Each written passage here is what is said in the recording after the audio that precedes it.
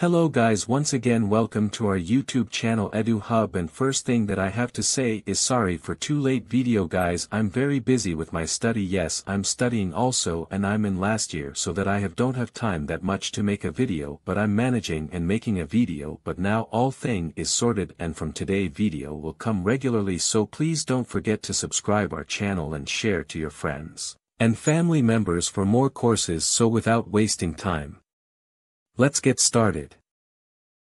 And guys, our new course is data analysis. As you know how much important is this course in today's world. After completing this course you also apply for job in this category, and as you know how much salary we will get in this job is very high. He is in a demand in today's time. So without wasting time, let's start.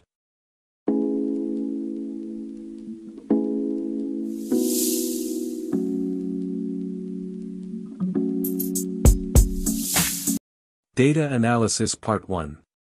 Hey everybody, my name's Travis, and I'd like to welcome you to this course on data analysis and business intelligence in Microsoft Excel.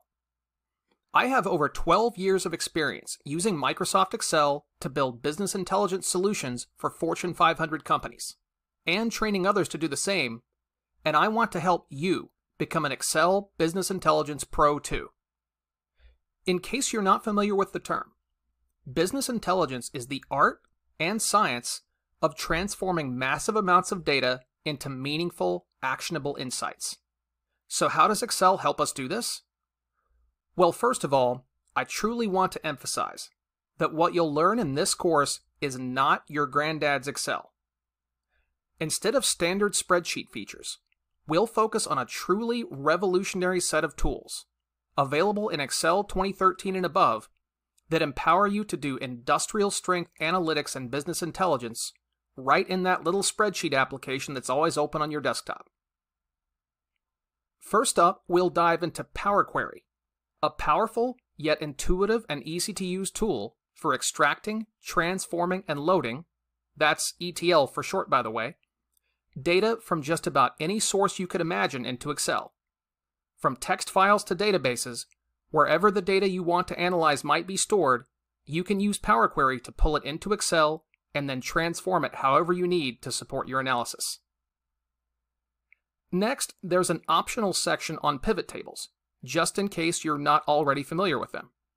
Pivot tables are an absolutely crucial component of the Excel business intelligence landscape.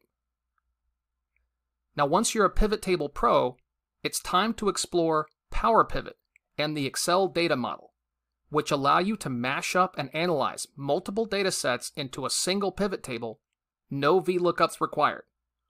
And unlike vanilla Excel, Power Pivot lets you work with up to hundreds of millions of records in a single Excel file. I wasn't kidding when I said these are industrial strength tools. Next, to get the absolute most out of Power Pivot, you'll learn DAX, a powerful formula language for introducing complex calculations into your pivot tables. And since DAX is easy to learn if you already know how to write Excel formulas, we'll go beyond the basics with advanced features like variables, the kind of stuff you associate with so-called real programming languages. Now, all the number crunching in the world isn't of much use if we can't make sense of those numbers. That's why I closed the course out with a series of powerful visualization techniques, from conditional formatting to charts, that can turn your calculations into insights. After all, that's what business intelligence is all about. We'll even explore techniques for building dynamic dashboards in Excel, using slicers and timelines to not only filter our charts, but actually change the metrics we display in them. All backed by the data model's ability to analyze hundreds of millions of rows of data in a single spreadsheet. Clearly, there's a lot of really cool stuff to learn here. So why this course? Well, for one, I use practical, real-world examples and intuitive, common-sense explanations to teach you these concepts in a way that will help you see the connection between Excel's business intelligence tools and the problems you're trying to solve on the job. But just as importantly, I've packed the course with tons of exercises, ranging from straightforward to challenging, that will help you retain and even build on what you've learned. So if you want to build professional-grade business intelligence solutions right on your desktop, all you need is Microsoft Excel and this course to do it. I look forward to seeing you there. Hey, welcome back. So now that we understand the landscape of Microsoft Excel's business intelligence tools, let's jump right into Power Query, the foundation of Microsoft Excel's BI stack. So what is Power Query? In short, it's a powerful ETL tool. Now, ETL stands for extract, transform, and load, which is what Power Query can do with external data sources in Excel. And while Power Query used to be an add-in before Excel 2016, it's now built right into Excel. It's just another feature you can access from the ribbon like anything else.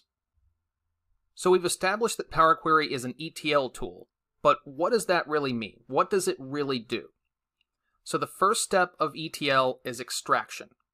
That means Power Query can extract data from a wide range of sources. We're talking text files, comma-separated value files, databases of many kinds, and even other spreadsheets, just to name a few. But extracting the data is just the beginning. Next, Power Query gives us the ability to apply all sorts of transformations to that data, just about anything you can imagine. The point here is to take the kind of messy, raw data that commonly exists in the real world and transform it, prettify it, so to speak, so it meets our particular needs. And then finally, Power Query gives us the ability to load that transformed data into Excel. So now that we know what Power Query is and what it does, how can we get to it? Well, as I've mentioned, Power Query is now a built-in feature in Excel. So we access it through the ribbon just like conditional formatting or pivot tables or any other Excel feature. So first we'll go to our Data tab on the ribbon. And then if we look at all the commands over on the left side of the tab in the Get and Transform Data section, pretty much any of these will ultimately lead us to Power Query. They're basically just user-friendly shortcuts that will tee up certain configurations of the Power Query editor window for us. So we've talked about extracting, transforming, and loading data, and obviously extracting data is the first step in that process. So that's what we'll tackle first. As our example, we'll use a CSV or comma-separated value file that contains information about real estate sales by a fictional real estate agency. Now, if you're unfamiliar with the comma-separated values format, it's a very, very common format in which raw data is stored in the real world. So to extract that data into Excel from Power Query, we'll click this Get Data button. And now we see a variety of categories of sources from which we can extract data. Files, databases, and then Azure, which is Microsoft's suite of cloud services. Now a CSV file is just that, it's a file, so we'll hover over From File, and now we see a variety of file types that we have the option of extracting data from. Now the first one listed here is actually From Workbook, which means just another Excel workbook. For our purposes though, we're pulling from a text or CSV file, so I'll select that option.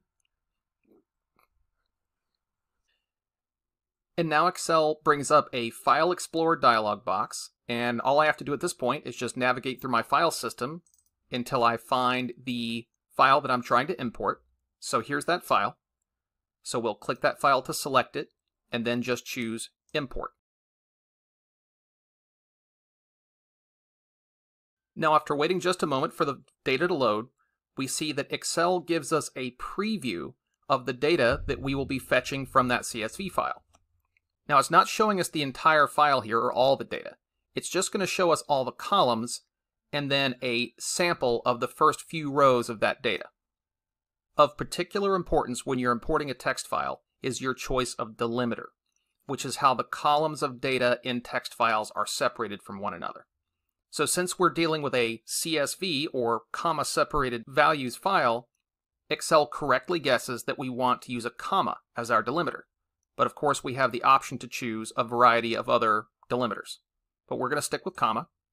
And overall our data looks good. It looks like what I would expect. So now to load this data set into Excel, I will unsurprisingly click the Load button. Now before I do that, take note of this Transform Data button. This is the button we click if we're not satisfied with every single aspect of this data as is, and we want to apply some transformations to it before we pull it into Excel. We're going to get into that a little bit later. So for now, I'll just click Load.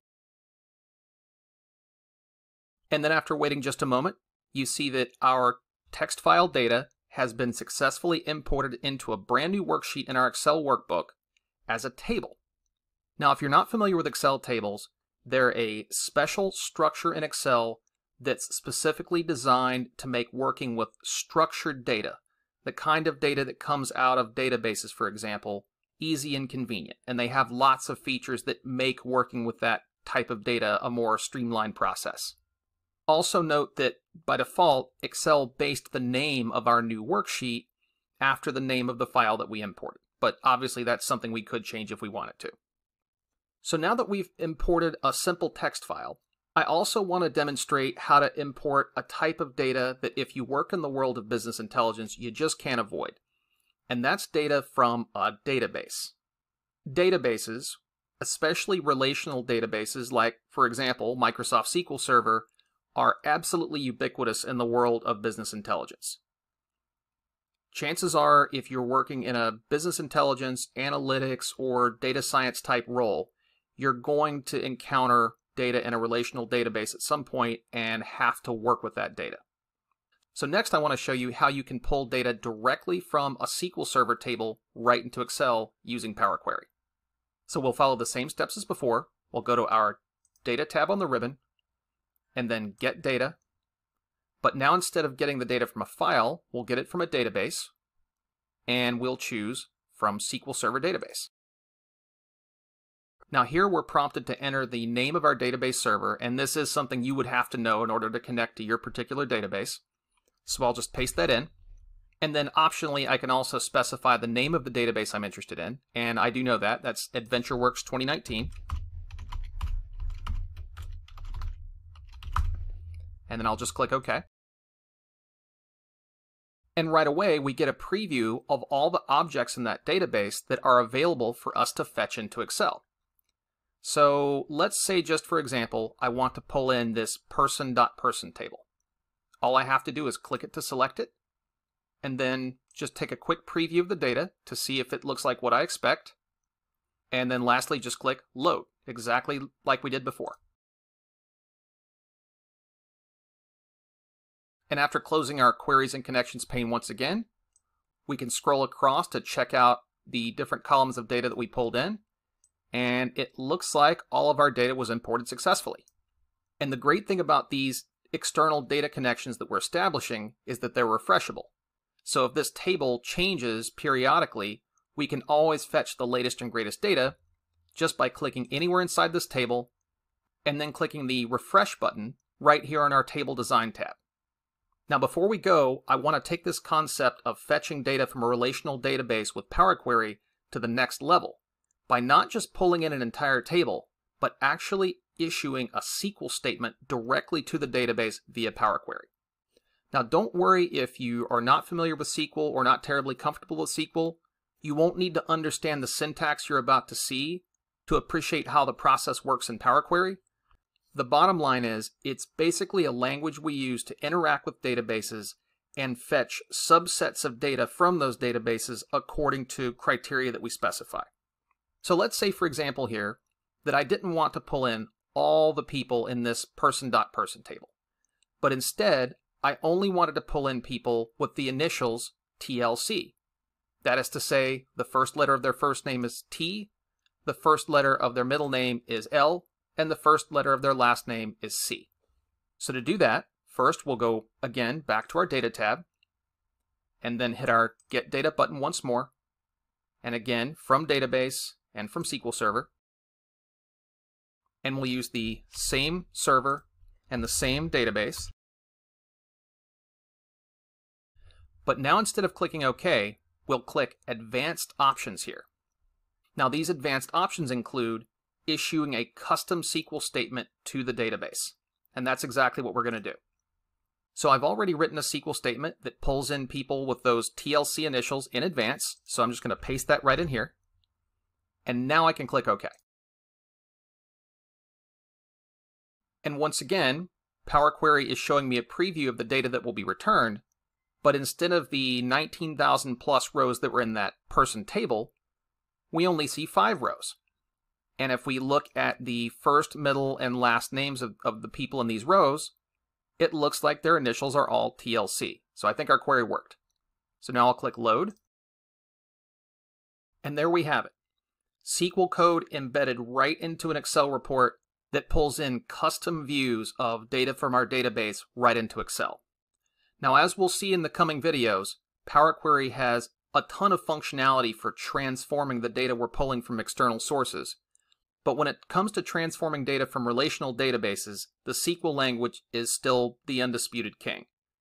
So if you know SQL and your data is from an external database, consider this option to embed SQL queries directly into your Power Query connection. Okay, so speaking of those transformations, up next we'll dig into some of the many ways you can transform the data you've imported with Power Query. I'll see you then. Welcome back. So now that we know how to get external data into Excel with Power Query, let's dive into what really makes Power Query special. The ability to transform that data in a seemingly infinite number of ways to suit your analytics and business intelligence needs. So I'll start out by re-importing the same file from the last video, and to do that I'll go to my Data tab and then hit the Get Data button, from File, from Text CSV, and then I'll navigate to my sample data, hit Import,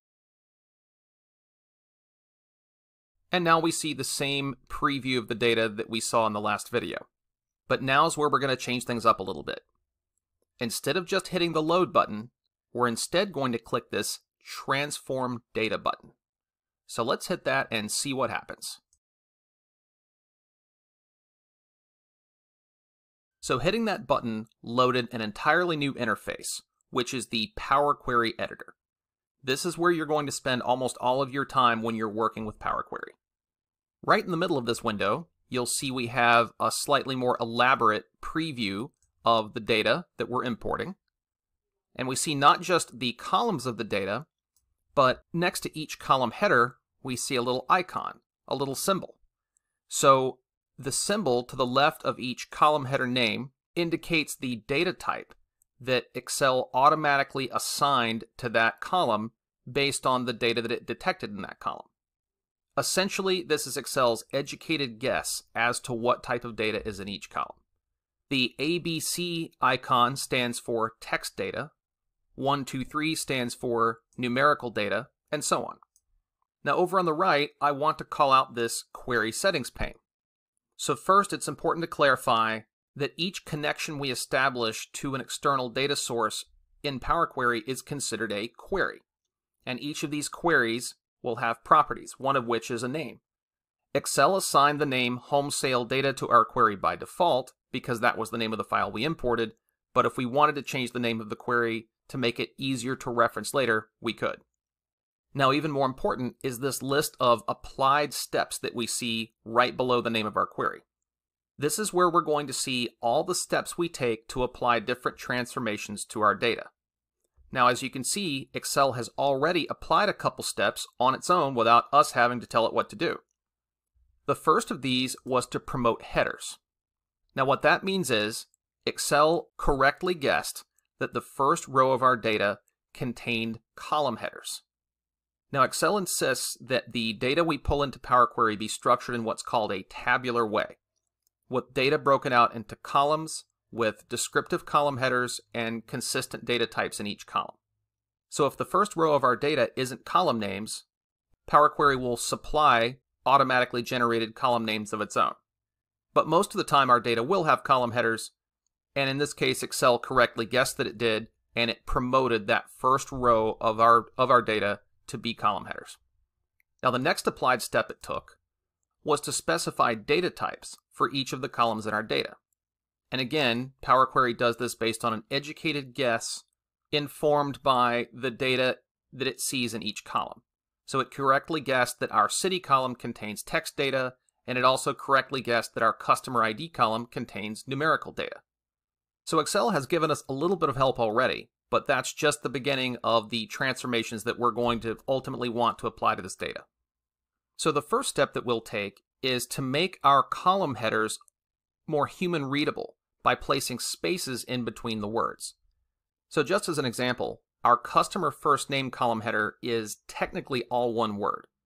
Now it's very common for data from databases to come out in this format where column headers don't have spaces between the words, but often our end users are more comfortable with the more common pattern of words being separated by spaces. So if I want to change that column header, there's a couple approaches I can take. One is to first select the entire column by actually clicking the column header, and then I can right-click, and then in the menu that pops up, choose Rename. I'll point out here that as with so many features in Excel, there are usually multiple ways to access the same feature. And in Power Query, right-clicking a column after you've selected it is one of the most common. As you can see, there's a pretty extensive list of actions you can take after you've right-clicked a column. But for now, we'll choose Rename, and now I'll just put a space in between the words of that column. Now another, more direct approach we can take is to simply double-click directly in the cell that has the column header. So for customer last name, if I just double-click that, now I can edit it directly. And that's probably the easier way. So I'll go ahead and add spaces between the rest of our column headers that consist of multiple words real quick.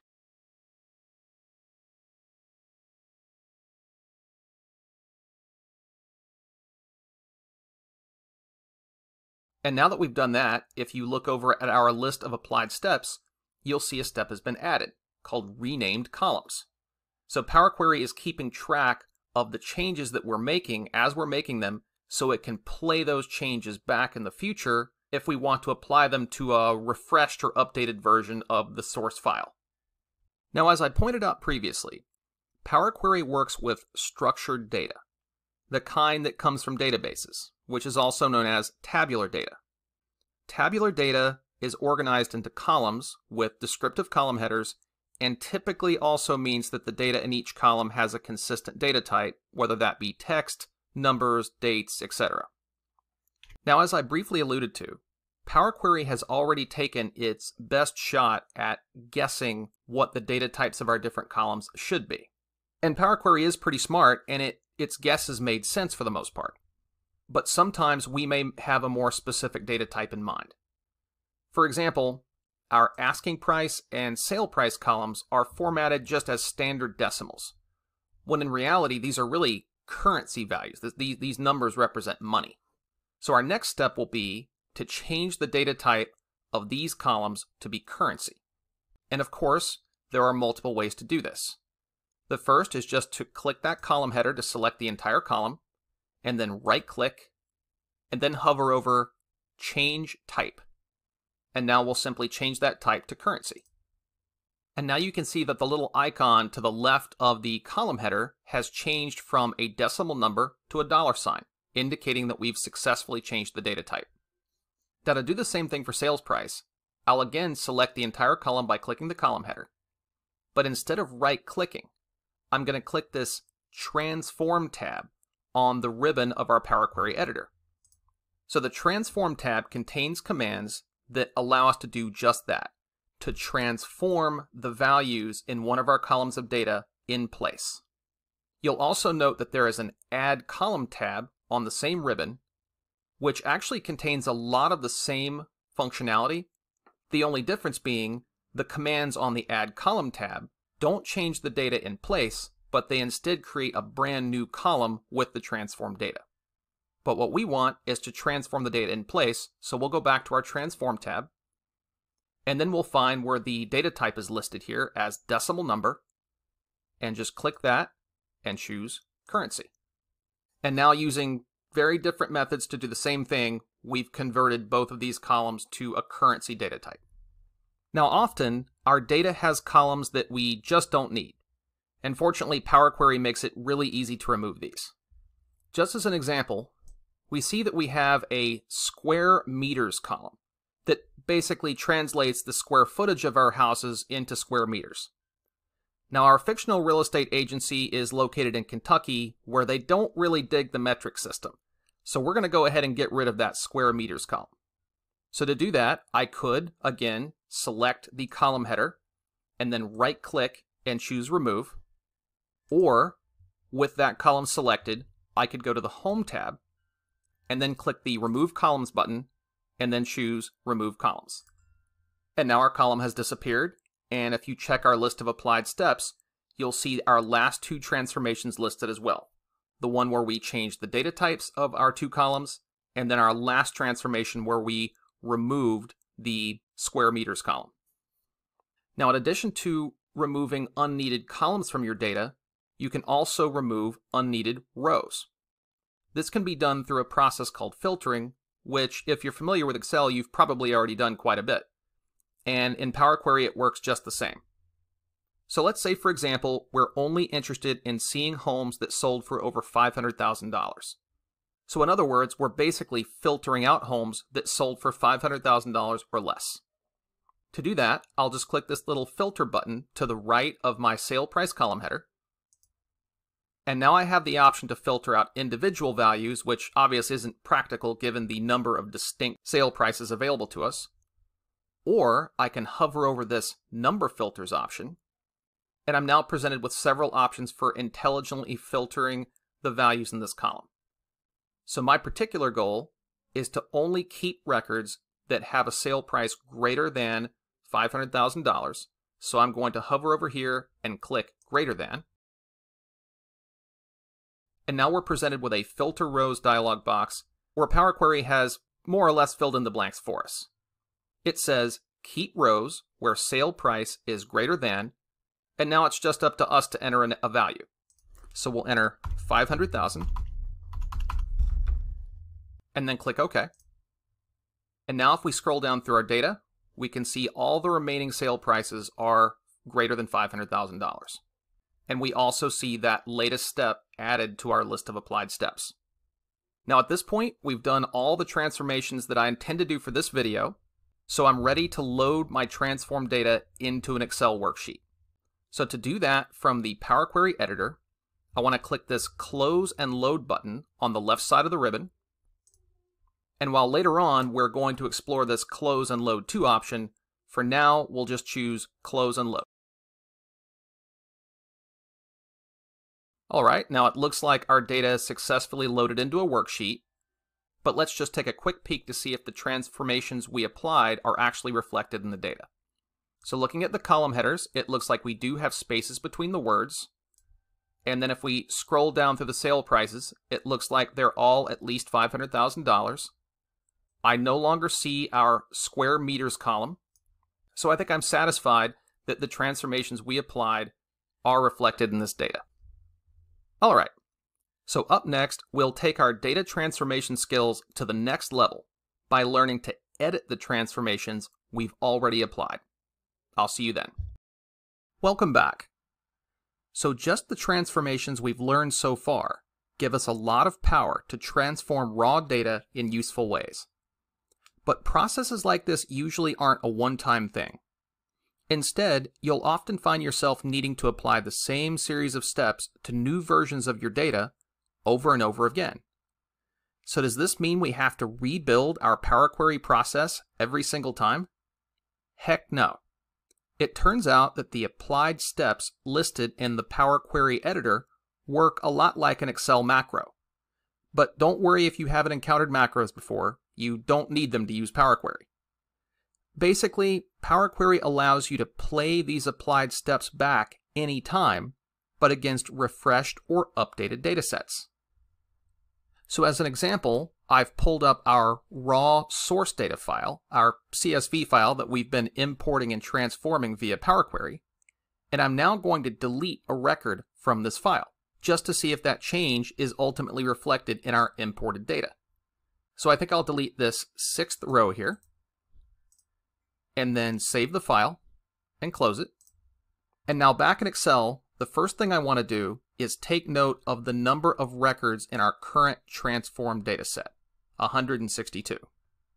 So now, to fetch and transform the latest version of the source data file, all I have to do is make sure I've clicked somewhere inside of this table, and then on the Data tab of the ribbon, or on the Table Design Contextual tab, either one, it really doesn't matter, I just click the down arrow under the refresh button and hit refresh. And now if you look at our Queries and Connections pane, you see that only 161 records are loaded. So basically, Excel not only imported the updated data from our CSV file, it also replayed all the transformation steps that we had applied previously all over again. So the bottom line is, once you've built out your import process, you can reuse it over and over again as long as it still transforms the source data how you need it to. But that does raise the question, what if our data, or what we need to do with our data, changes, and we need to change one or more of our transformation steps? Or even worse, what if we simply made a mistake when we created the process in the first place? Fortunately, Power Query makes it super easy to change our applied steps. Let's take a look at a few examples. Now first, we can go back into our Power Query editor anytime by navigating to the Data tab, then clicking the Get Data button again, and then going all the way down to the Launch Power Query Editor button. So now if we click that, we're right back in the Power Query editor. And Excel even remembers the connection we set up to the external file previously and all the transformation steps we applied to it, as you can see over in our Query Settings pane on the right. So let's say, for example, that we feel like we made a mistake by deleting the square meters column from our source data. Maybe we want that column back. So to remove that applied step, I'll first select it in the Applied Steps list. And one thing I want you to note before we actually remove the step is that if I scroll over to the right until we get to our sale price column, and then scroll down, it looks like we're now seeing sale prices under $500,000 back in our data. But our next step, Filtered Rows, was supposed to take care of that. So what's going on here? Basically, by selecting any of these steps over in the list of applied steps, you're effectively time traveling to that particular step in the process. So any changes made by subsequent steps are not reflected in the data you see when you select a given step. So if I go all the way back to the third step, which is where Excel automatically applied data types to our columns, you see that our column headers no longer have spaces in between them. Our sale price and asking price have not been formatted as currency, and none of the other changes that we applied have been made here. So you can always preview what your data looked like at any point in the sequence of transformations you're applying just by selecting a given step. Now in our case, we want to remove the step where we're removing a column, so we'll select that. And then to remove the step, we just click the X to the left. So here, Power Query is very prudently cautioning us that removing a step that has subsequent steps after it could cause our overall process to break. This is because a later step may reference something that is the output of a previous step, so then if you remove that previous step, the later step breaks. But in our case, we know our last step to filter rows doesn't apply to the column we're removing, so we should be good to go. So I'll go ahead and click Delete. And now we see our square meters column is right back in our data. Now if I changed my mind and I wanted to remove that column once more, all I have to do is select the column, choose Remove Columns, and then if I wanted, I could even move this step back to its original position in the sequence of steps. I would just select the step, then right-click it, and choose Move Before. And now our sequence of steps is exactly what it was previously. Now in addition to adding and removing steps, we can also edit them in place. For example, let's say we want to change our filter that removes home sales less than $500,000 to be more inclusive, and instead only filter out home sales less than $200,000. Now we could delete our current step and then re-add a modified step, but all that work is not necessary. Instead, we can edit the step in place by selecting it first, and then clicking this little gear icon over to the right. And that brings up the same dialog box we used to apply the filter to begin with. So all I have to do is just change this 5 to a 2 so that we're now just keeping rows where the sale price is greater than 200,000 and then click OK. And now, scrolling down through our sale prices, we see plenty that are less than 500,000, but none that are less than 200,000. So it looks like our edited transformation is working. Now in processes with lots of steps, distinguishing one step from another can prove pretty difficult, since the names that Power Query gives our steps by default are honestly pretty generic. But fortunately, we can also edit the actual names of these steps to make them easier to interpret and easier to distinguish from one another. So let's say, for example, we wanted to make the name of our removed column step more descriptive. First, I would just select that step, and then right-click, and then choose Rename. And then I'll just change the name of that to Removed Square Meters. And then just click out of that. And now our step has been renamed to something that's more meaningful and gives us more insight into what it actually does. And again, we could just as easily go through all these other steps and rename them in ways that make their purpose, their intention more clear. And in general, that's a best practice, especially as the number of steps in your data transformation process grows. You can imagine if you removed multiple columns or changed the data type of multiple columns, suddenly all the versions of change type 1 versus change type 2 would lose their meaning, and it would be harder to figure out which step is doing what, so you could edit them if you need to. Okay, at this point we've pretty much covered the basics of Power Query. Pretty crazy that you can accomplish so much with just a few mouse clicks. But there's still so much more that you can do. Up next, we'll take a deep dive into a set of Power Query transformations we can apply to numerical data. Things like sums, counts, and dollar amounts. I'll see you then. Hey, welcome back. So deleting columns, filtering rows, and changing data types can be really useful when tidying up raw data into something manageable and meaningful. But that's often not enough. Quite commonly, we also need to apply transformations to the actual data in those columns in ways beyond something as simple as just changing a data type. One example of this is numerical transformations, like addition or multiplication. In addition to changing the values of a column in place, these kinds of transformations can also add useful new columns to our data set. Say, for example, we want to calculate the amount of money we made on each sale, assuming a 5% commission based on the sale price. So to do this, we would need to use the values in our sale price column as the basis for another calculated or derived column. Basically, we want a brand new column in which each row of data is 5% of the amount in the same row in the sale price column. Now, Power Query actually makes it incredibly easy to do something like this. Your first step, as usual, is to select the column of interest. So we'll select the sale price column by clicking the column header. Now we need to select the column because the values in this column are going to be the basis of our new derived column. Now looking up at our ribbon, we see that we have our Transform tab and our Add Column tab. And if you recall, I said the main difference between the commands on those two tabs is that the commands on the Transform tab change data in place, whereas the commands on the Add Column tab drop that transformed data into a brand new column. So you've probably guessed at this point, we're going to select our Add Column tab.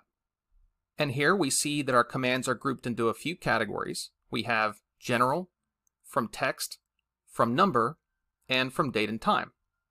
Well, we're going to be deriving a column from a numerical value, a number, our sale price. So let's look in the From Number section. Now what we're doing doesn't involve trigonometry or scientific calculations or anything like that. I'd say it's pretty standard to multiply a number by another number, so let's click the Standard button. And here we see all the standard arithmetic operations: add, multiply, subtract, divide, etc. Now in our case, we're multiplying our sale price values by a number, so we'll choose Multiply. And now we're prompted to enter a number by which we want to multiply each value in the column that's the basis of our calculation. the sale prices.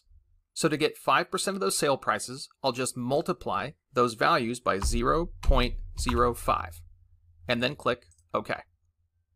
And now a new column has been inserted into our data set all the way on the right side called multiplication. Now this is a case where Power Query's naming skills aren't exactly the best, but in its defense, it can't read our minds and know what we might want to call this column. So it just names it after the arithmetic operation that we applied. Now obviously we won't want to stick with such a generic name, so we'll rename the column commission. So I'll just double click the column header and type in commission. And it would also be more logical if this column was placed directly to the right of the column it's based on, sale price.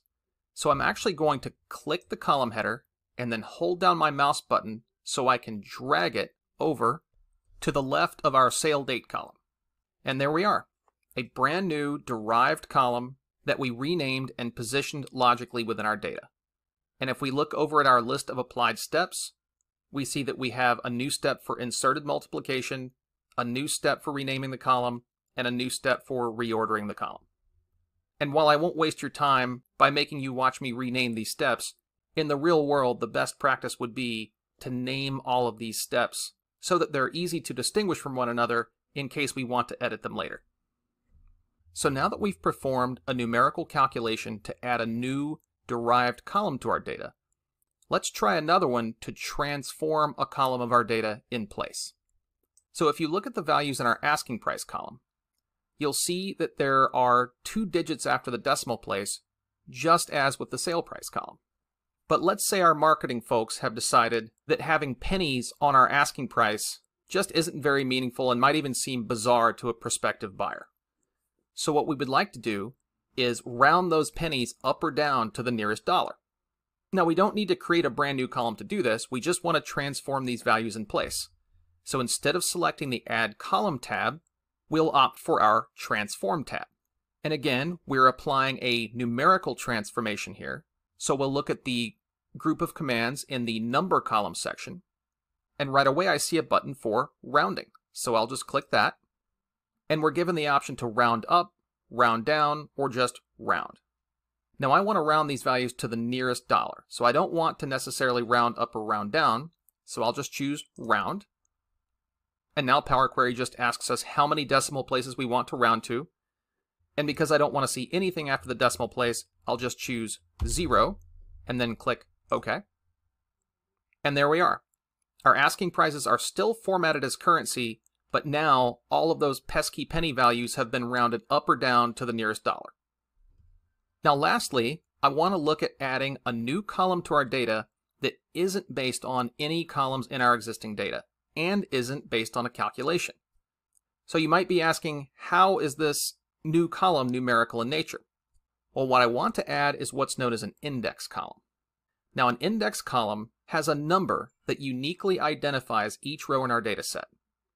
Now depending on your background with databases or structured data, that may or may not make a lot of sense to you right now. But take my word for it that when it comes to the kind of data you'll deal with in the realm of analytics and especially business intelligence, having a field with values that uniquely identify every row in a data set is crucial. And the typical convention for these types of columns is that their values are a sequence of numbers, typically from 1 to the number of rows in the data set. And Power Query actually makes it super easy to add a column like this to our data. So since we're adding a column, we'll naturally click our Add Column tab. And right away, almost directly under the Add Column tab, I see a button for Index Column. So I'll click that. And by default, Power Query generated a sequence of numbers starting from 0 all the way to 1 less than the number of rows in our data set, which is almost what we wanted, but not quite. We actually want our sequence to begin with the number 1. So we could delete this column and then add a new index starting with the number 1, but if you watched the last video, you probably know at this point that there's a better way, and that's to edit the step in place. So with our added index step selected in our list of applied steps, we'll click the little gear icon, and now we're presented with a dialog box that lets us specify the starting index. Now Power Query chose 0 for us by default, but we'll change that to 1. and then the default increment, which is the number by which each value in the index column increases from row to row, is 1. And that makes sense 99.9% of the time for index columns, so we'll leave that as is. So now I'll click OK. And now with just a few clicks, we've generated a sequential index column for our data set. And now the last step will be to just move this column in front of all the other columns, which is pretty conventional when it comes to index type columns. So I'll click it and then just drag until I'm all the way at the beginning of our data set. And then I'll let go of my mouse button, and it looks like we're good to go. All right, so now that we've seen how to apply transformations to numerical data, let's turn our attention to perhaps the most common variety of data of all, text data, like the names of people or things. That's up next. I'll see you then. Welcome back. So the next type of data transformation we'll tackle is text transformations, which apply to non-numeric and non-date values, like the names of people, places, and things. Let's dive right in. So one very common scenario when working with real-world data that requires a type of text transformation is dealing with misspelled text data or inconsistencies with how things are spelled. As an example, if we look at our city names in our city column, the name of Louisville, Kentucky is misspelled as Louisville. Incidentally, the name of Louisville, Kentucky is often also mispronounced as Louisville. And since these types of inconsistencies in text data are such a common issue, Power Query, of course, has a built-in feature to address it quickly and easily.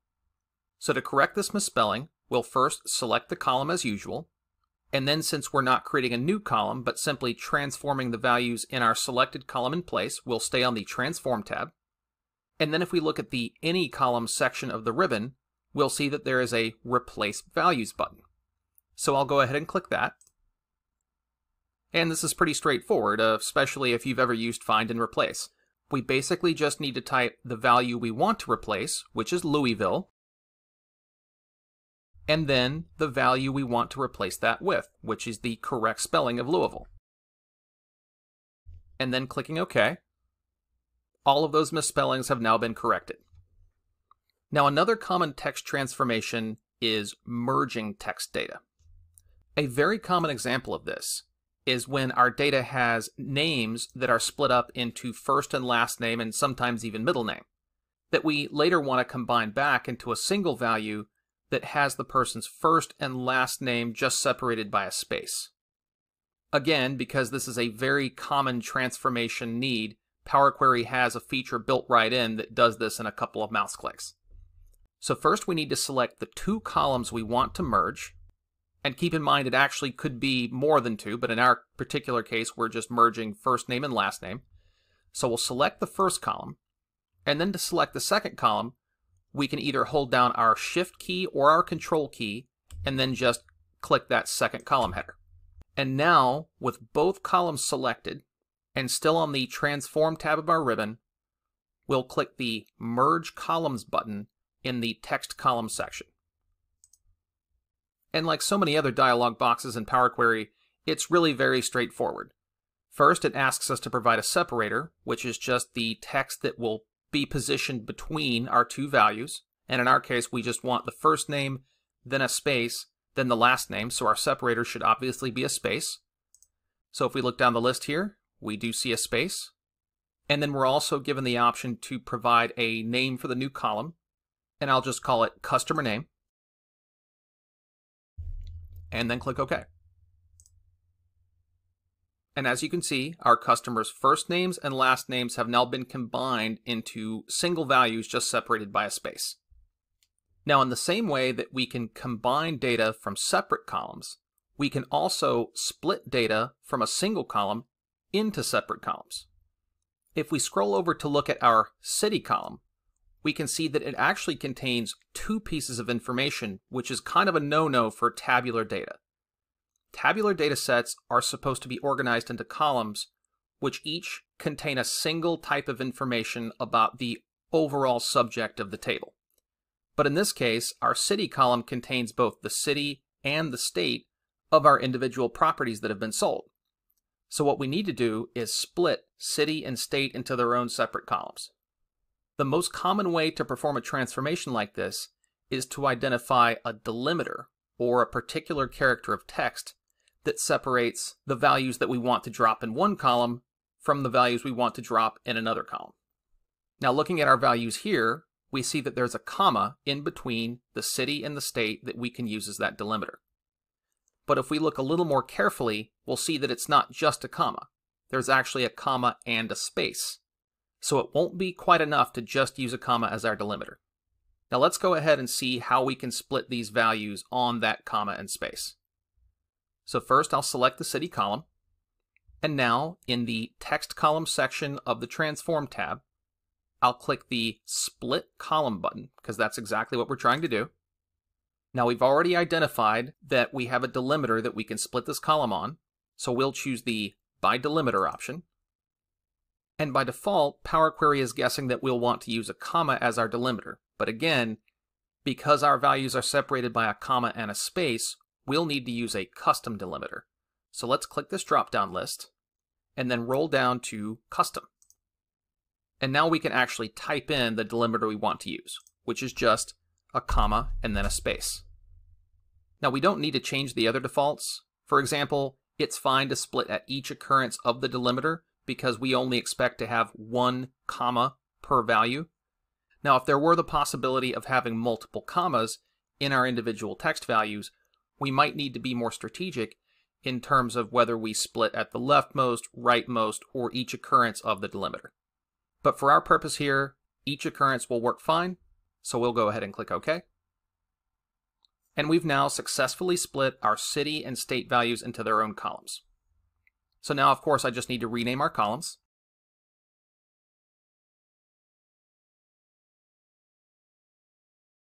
And it looks like we're good to go.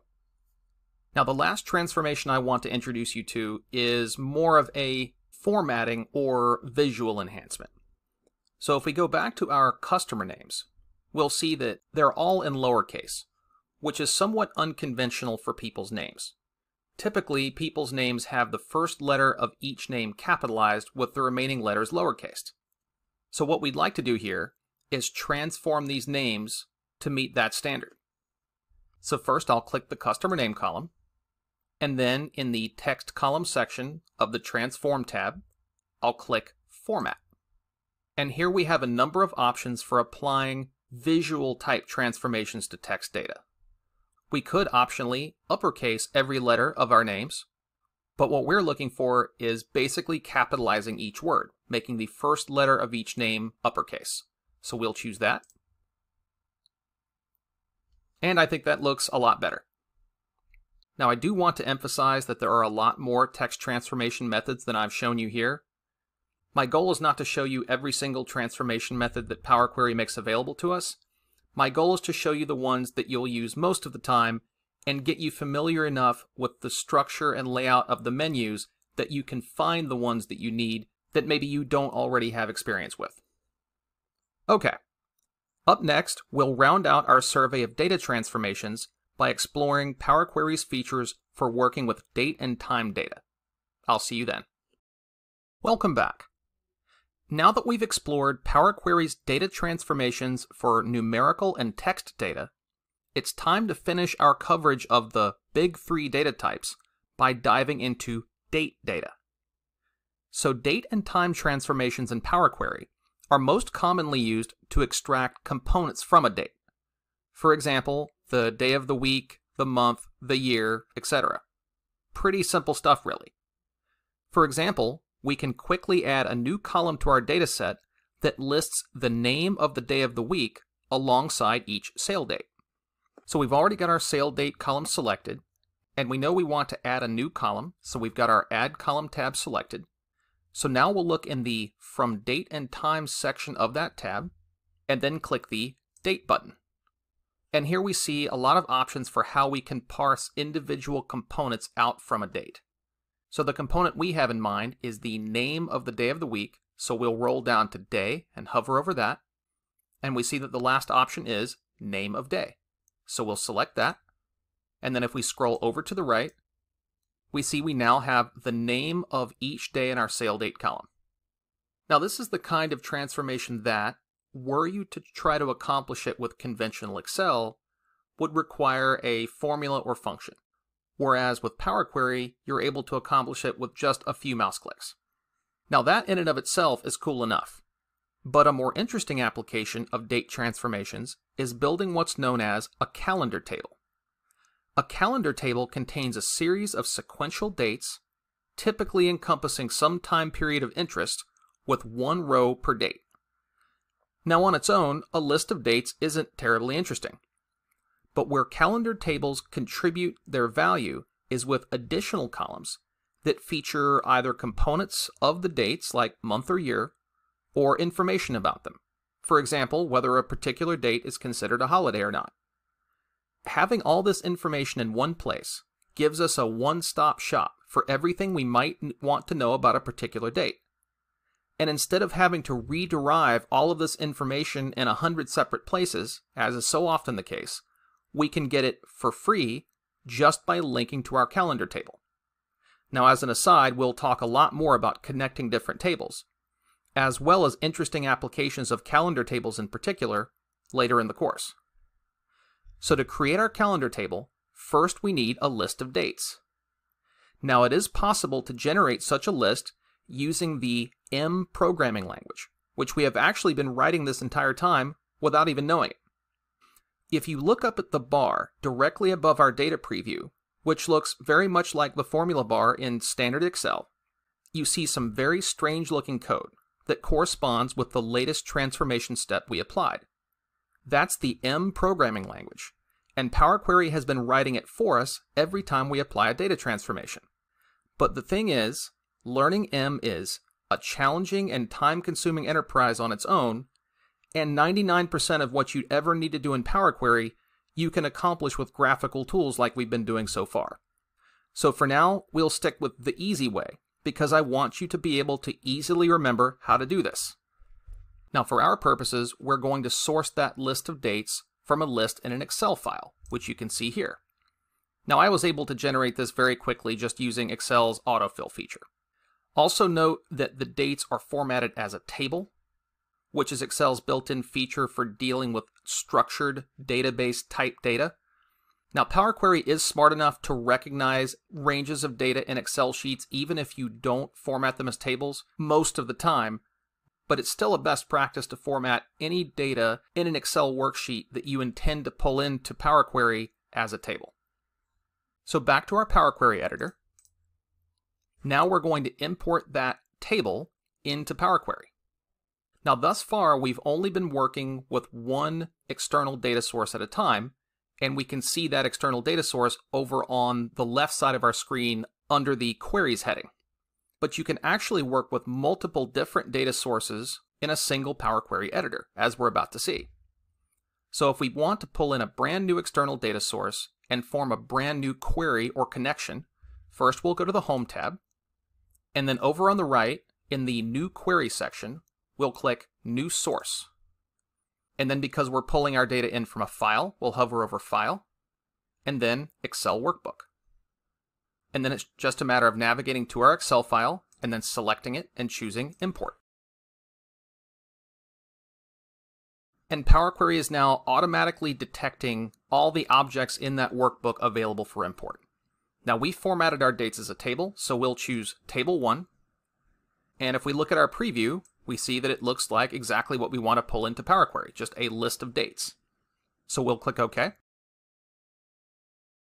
And now our new connection, our new external data source, is selected by default, so we have different data in our data preview section, and we also have a different set of applied steps over on our query settings pane. Now first of all, I don't really like that name of our data connection, Table 1, so I'm going to rename it Dates. And now that we have our list of dates in Power Query, I want to scroll to the bottom of that list just to call out one additional aspect of building calendar tables. So where I am right now, it is August of 2021. But if we roll down to the bottom of our table, we see that I have dates going all the way out to the end of 2021. It's actually very common for calendar tables to do this because we don't want to have to update our source file constantly. We don't want to have to add a new date to that file every day and then re-import it. So there's really no harm in just extending that list of dates far out into the future, so we only have to do very, very periodic updates to our data source. So now that we have our list of dates in place, it's really just a matter of adding columns that parse out information from each of those dates. So I'll start by adding the name of the weekday, just like we did in our home sale dataset. So I'll go to the Add Column tab, and then hit the Date button, and then go down to Day, and then choose Name of Day. And next I'll add the week of the year. So again, Date button, and now I'll hover over Week, and then choose Week of Year. And while I could change these column names, I actually am okay with the column names that Power Query is choosing by default. So next, I'll parse out the name of the month for each date in our dates column. So again, I'll hit the Date button, then I'll hover over Month, and then I'll choose Name of Month. And then I can do Quarter,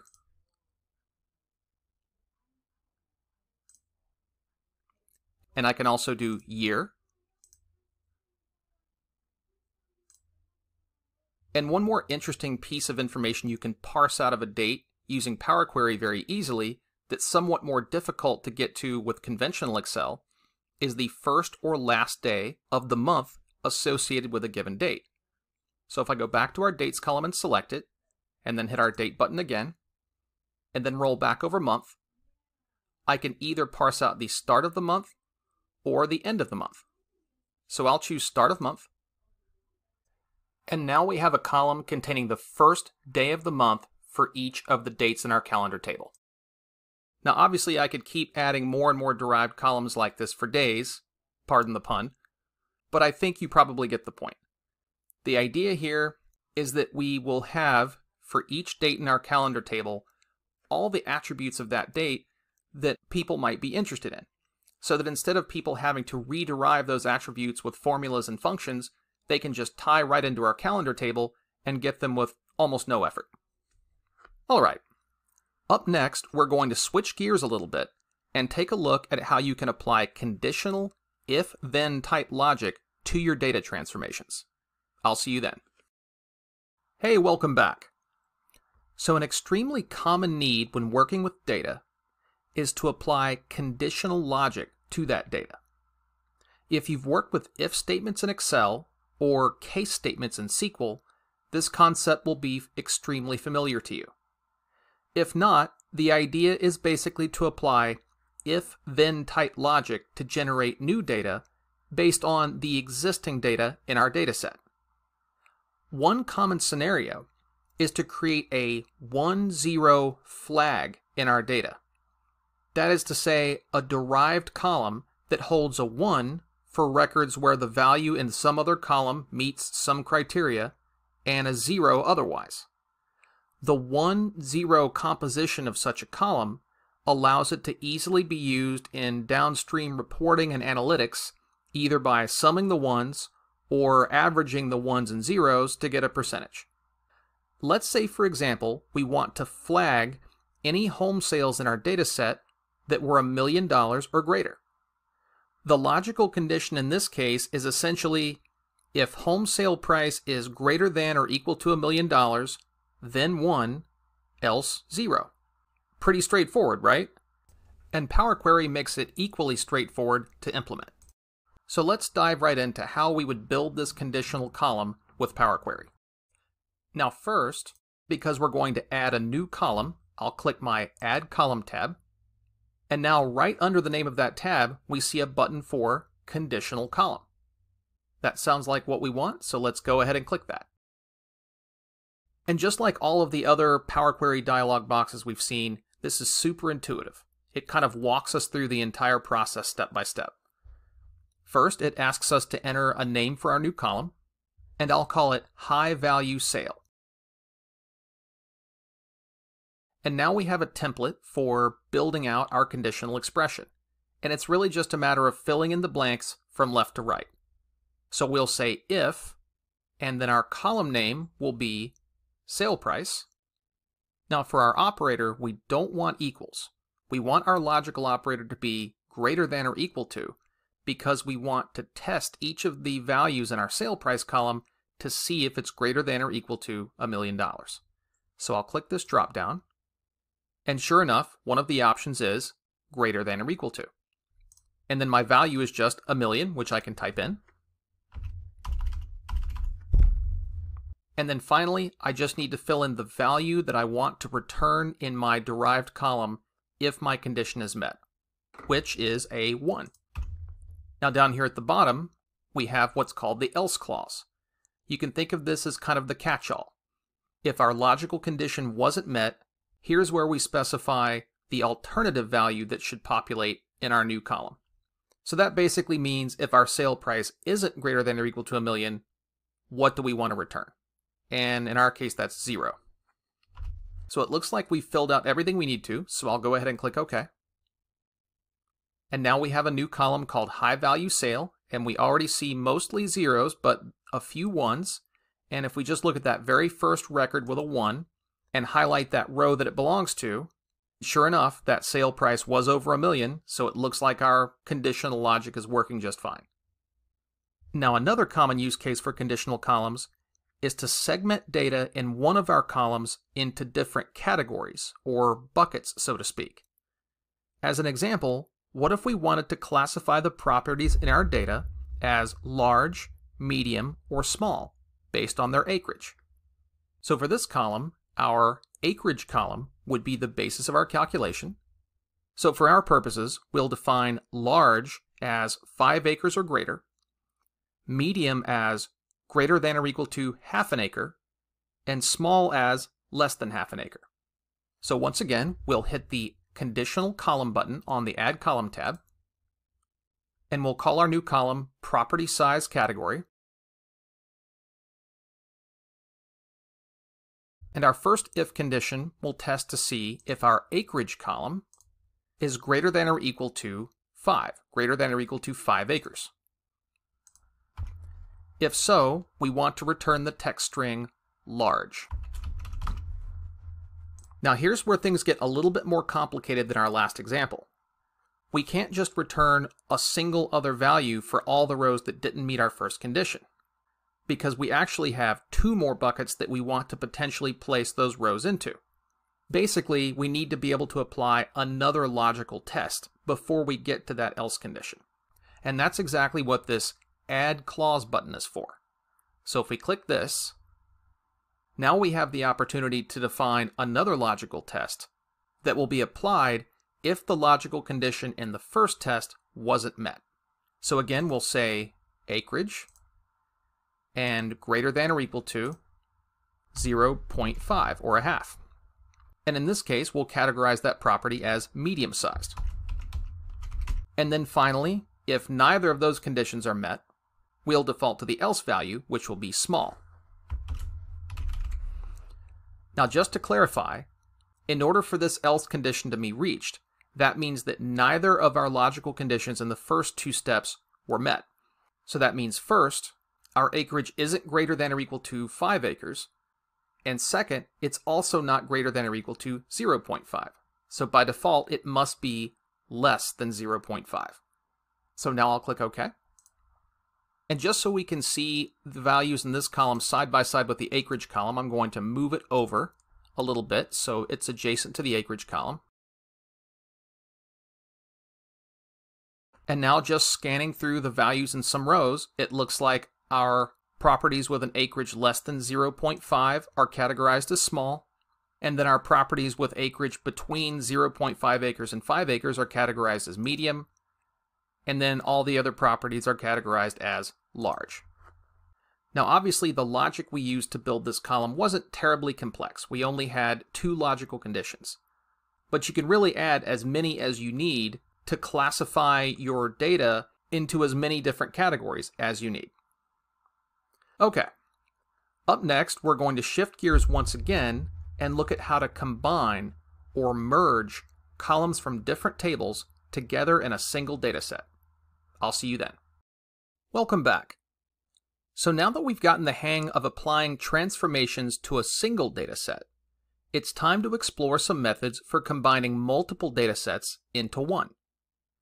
The first method we'll look at is called merging. Merging combines columns from two different datasets, effectively making the resulting combined dataset wider, so to speak. Merging requires that the individual rows of each respective dataset be associated or tied together in some way. That's how we're able to pull the values in columns from both datasets together in the same row. This is done using a field that each dataset has in common, often some kind of ID, but also quite commonly a date or even a name. Now, if this sounds anything like a VLOOKUP function to you, you're right on. It basically is, albeit a more powerful one with far more options for customization. And in fact, our example is going to demonstrate how merge queries in Power Query can be a superior alternative to VLOOKUP, especially when you want to pull in more than one field from your second dataset. So the first step in our example is going to be to pull in the second dataset, which has data that we're trying to combine with our main home sale dataset right here. Now, if we actually close out of our Power Query editor, we'll see that our workbook has a new tab called Customer Data. Now, this Customer Data worksheet contains information, not surprisingly, about our customers, more information that was contained in our master dataset. For example, for each customer ID, we have the customer's email, their phone number, their age, and their income. Now, if we go back to our primary home sale dataset, we see that we do have a customer ID column and then a customer name, but nothing else. So our goal will be to pull in those additional fields about customers into our home sale dataset. Now, the key here, literally and figuratively, is this customer ID column. That's how we're going to associate individual rows between these datasets with each other. So take, for example, the first customer listed in our home sale dataset with customer ID 208. If we go over to our customer data worksheet, we find on row 8 this same customer ID. So in our final output, these values for this particular customer, this email address, this phone number, this age, this income, will be added on the same row as that same customer ID in our master dataset. So now that we understand what we're trying to do, let's go back into the Power Query editor and merge these two datasets together. So to get back into Power Query, I'll again go to Get Data and then launch Power Query Editor. And now to be able to work with my customer's dataset in the Power Query Editor, I'm going to have to add it as a query. Now up to this point, we've been using Power Query to access external data sources, data that lives outside of the workbook we're currently in. But you can also build queries against datasets that live right here in the very same workbook. And we do that exactly how we would connect to an external data source. At the top right of the Home tab, I'll click the New Source button, and then hover over File, and then Excel Workbook. And then we just navigate to wherever in our file system our current Excel workbook is located, and then we select that workbook and click Import. And it so happens that our customer data is stored in a table named customer_data. So we'll select that object and then take a quick look at the preview of the data, which looks good. So it looks like we can click OK. And now we have our customer data available to work with in the same way that we've been working with our home sale dataset. Now to merge these together, my first step will be to select my main dataset, the one that I'm merging this data into, and that's obviously our home sale dataset. And now, still in the Home tab, I'll hit the Merge Queries button. And here, we'll have to specify the two datasets we want to merge together, and then tell Power Query how we're going to merge those datasets.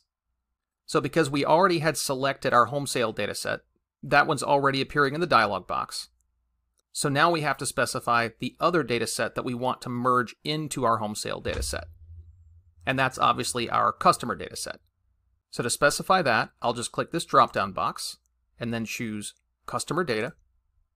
Now the next step is to tell Power Query the column that these data sets have in common, which is what we're going to use to link them together row by row so we can take the values in all the columns from both data sets for a particular ID and then combine them on a single line or row in our merged data set. So obviously that column is customer ID, so I'll select that for our home sale data set, and then I'll also select that for our customer data set. Next, we need to specify the type of join being used. This is the method by which Power Query is going to tie these two data sets together row by row. Now the default kind, which is the most common and which functions the most like VLOOKUP, is a left outer join. Now if you're familiar with SQL at all, this works exactly like a left join in SQL. Basically, our output is going to contain all the rows from our first data set, and then any rows from our second data set where there was a match on that customer ID field. But if there was a customer ID in our main data set that didn't exist in our customer data set, we're just going to see blank or null values in the columns we're pulling in from our customer data. And if you look at the very bottom of the dialog box, Power Query has already identified that our selection matches 160 of 161 rows from the first table.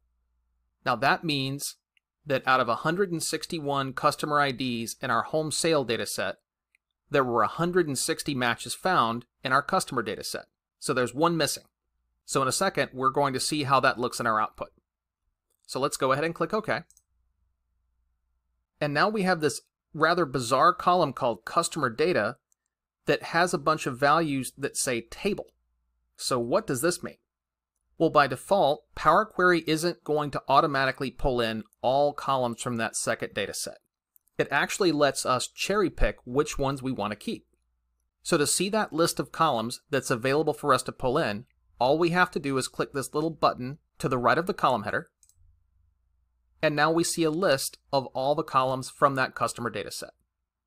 So we already have customer ID in our home sale data set, and we know it's going to be the same on any given row because that's how we were able to pull in the customer data to begin with. So we'll uncheck that, but I think we'll go ahead and keep these other four. And then we can click OK. And now if we scroll to the right, we see that we've pulled in the email field, the phone number, the age, and the income. Now contrast this with VLOOKUP, which, while it does something similar, requires you to write a column full of VLOOKUP formulas for every single column of data you want to pull in from your secondary data set. Yuck. But what about that ID from our home sale data set that was missing from our customer data set? Well, if we scroll down through our data, all the way down in this last row, we see the word null in all four columns that we pulled in from that customer data set. But if we scroll across to the left, we have normal data values from our main home sale data set. So this is how that left outer join we chose handles cases where the value we're using to tie the two data sets together exists in the main data set, but doesn't exist in the secondary data set. Now there's another way to handle this case, which is called an inner join. Now with the inner join, if a match isn't found in the secondary data set, the row won't show up at all. So the only difference between what we did here and the inner join is that this row, this last row that has nulls from our customer data and values in our home sale data, would not be here at all because there was no match in the customer data set. And just to prove that to you, I'll actually modify our merged query step by selecting it and then hitting our little gear icon here. And now instead of choosing a left outer join, I'll choose an inner join, which, as Power Query says, means only matching rows. And then before I click OK, take note of the fact that our data set currently has 161 rows, but we now know that we only have 160 matches out of those 161 rows. So if I click OK, now we see that we only have 160 rows. And then to see our columns from the customer dataset expanded, we just need to select the next step in the process, which we already performed the last go around. So now scrolling across, if we go all the way down to the bottom of our dataset, we see that that row of data that had nulls from our customer dataset is gone. and with it is the row of data from our home sale data set, which had the customer ID that was missing from our customer data set. So now you might be wondering, which one of these techniques should you use? From my experience, the vast majority of the time, the left outer join is what you'll want. Because normally you're perfectly content to pull in whatever matches happen to exist from a secondary data set, but you don't want to lose visibility into any of the rows in your primary data set.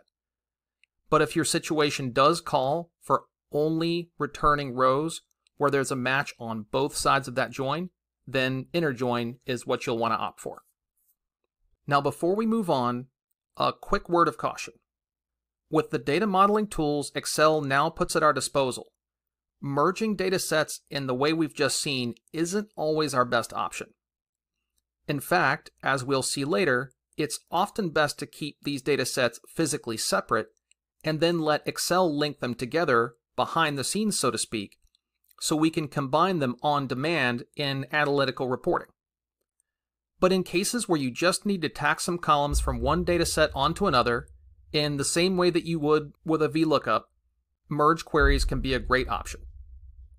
Okay, up next we're going to look at another way of combining multiple data sets that complements merging by allowing us to combine data sets vertically, not horizontally. I'll see you then. Hey, welcome back.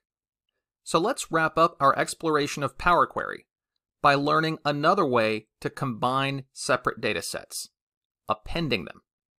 To append data sets means to stack them, so to speak, combining their rows vertically and making the data sets taller.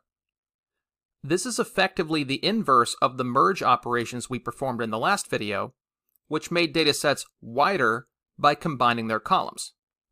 While merging requires that our separate data sets each have a column that we can use to match them to the other data set, row by row, append operations have no such constraint. They do impose a different restriction, however.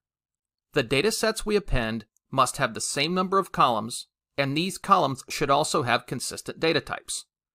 In short, the data sets should be structured similarly. They should align. One very common application of append operations is combining chunks of data that have been produced by the same system and pertaining to the same process, but over different time frames. These data sets will all have the same structure, the same columns, and the same type of data in those columns, but the actual data in the rows of each data set will be different because they pertain to different blocks of time. Say, for example, that instead of our home sale data set being contained in a single file, it is instead provided to us on a quarterly basis, with each file containing sale data for that particular quarter. If we want all that data in one place so we can perform meaningful reporting or analytics on it, we will need to append these files together. And as with so many things, Power Query makes it easy. So here in this folder, we have our home sale data set, the source file that we've been pulling from this entire time, but we also have 4 quarterly files where the data in our home sale data set has been split out into 4 pieces by quarter of the year. So our goal here is going to be to combine these pieces back into a whole coherent data set. So back to our Power Query editor. Our first step is going to be to change the connection in our home sale data query to point to the Q1 data file instead of the master home sale data file that has all the data. Now, we haven't done this before, but it's actually very straightforward to change the underlying data source of a query in Power Query. So with our home sale data query selected, on the Home tab, we'll click this Data Source Settings button. And now we see the data source for each of our 3 queries. Now we want to change the source for our home sale data query, so we'll select that and then click the Change Source button. And then, next to the file path for our current source, we'll hit the Browse button. And then, after navigating to the folder that has our Q1 home sale dataset, we'll simply select that file and then click Import. And then OK. And now if we close out of this window, our data source has been successfully updated. Now you may notice if you look at the bottom left corner of the screen that our data set is still reflecting 161 rows. But if we click this Refresh Preview button on the Home tab, now our data set reflects its updated source. And as you would expect, the number of rows went down because now our source file only has records from the first quarter of the year. Now at this point, we're ready to start creating queries to our additional home sale data sets. To start that process, I'll hit our New Source button, and then hover over File, and then Text CSV. And then I'll select our home sale data Q2 file and click Import, and then OK. And then I'll follow the same steps to pull in our Q3 and Q4 data sets.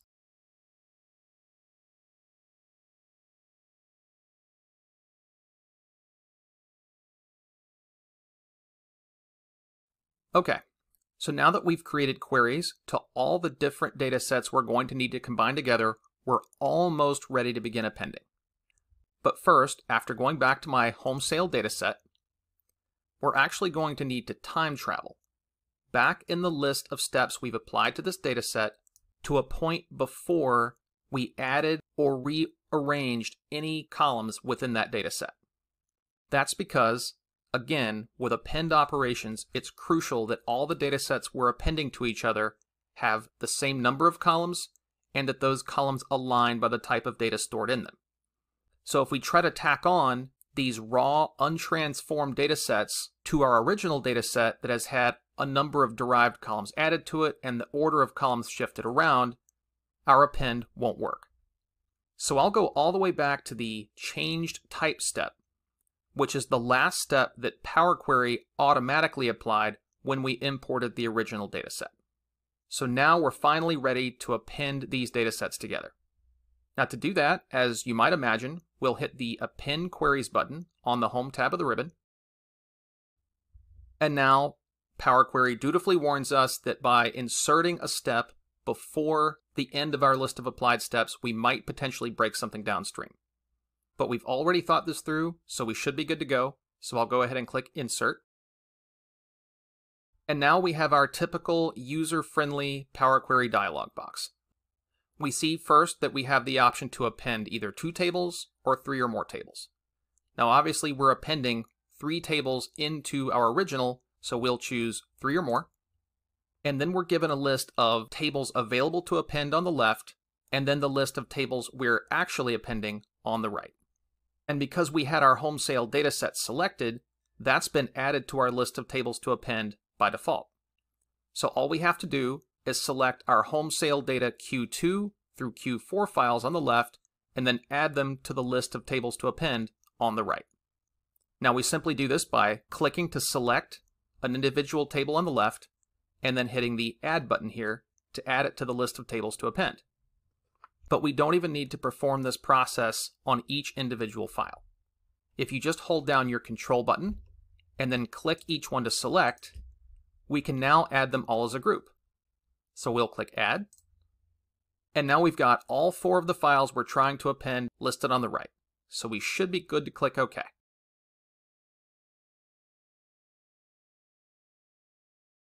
And if you look at our row count in the bottom left, you'll see that we now have our original number of rows before we added any filtering transformations later in the process. We see this original unfiltered number of rows because we inserted this step in our list of applied steps before those subsequent transformations. But that's necessary because we want all of these subsequent transformations applied to our appended unified data set. So if I scroll down in my list of applied steps to the very end and then select the last one, we're back to our 161 filtered rows, and then if we scroll to the right, it looks like all of our derived columns are still intact. So I think we can conclude that our append operation was a success.